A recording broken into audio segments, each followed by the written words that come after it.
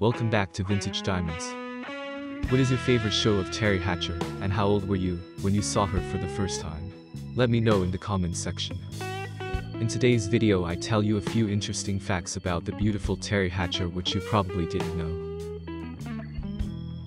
Movieline originally had a cover photo of her wearing nothing but rope around her. It was replaced by a second cover photo of her wearing a dress after this proved too controversial.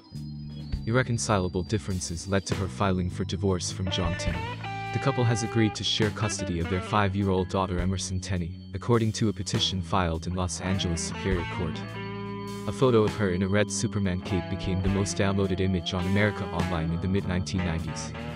The first actress to win the Screen Actors Guild Award for Outstanding Performance by a Female Actor in a Comedy Series for a show that has not yet aired its first episode. She broke 2 ribs while filming a scene for Desperate Housewives, in which she stumbles over a wedding cake.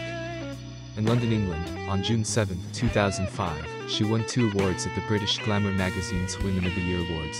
As a result, she was named American Actress of the Year for her role as single mother Susan Mayer in Desperate Housewives, as well as Editor's Special Award for her ability to combine motherhood and a career. Teri Hatcher once said, "What's good about talking about being victimized is that it is the beginning of being able to stop it."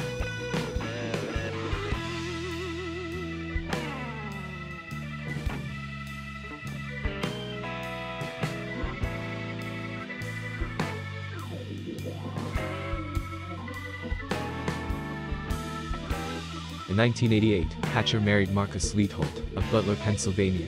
The couple divorced a year later. She married actor John Tenney on May 27, 1994. They had a daughter, Emerson, in 1997. In March 2003, they divorced. Glamour magazine hired Hatcher to write a column in 2007. In the 2020 presidential election, Hatcher endorsed Andrew Yang, a Democratic primary candidate.